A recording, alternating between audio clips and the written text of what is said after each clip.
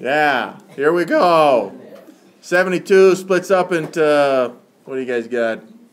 8 and 9? I have 8 and 9. 8 splits up into 4 and 2. There's a prime number. And 4 splits up into 2 and 2. Oh, that's very nice. 9 splits up into 3 and 3. Bam, prime numbers.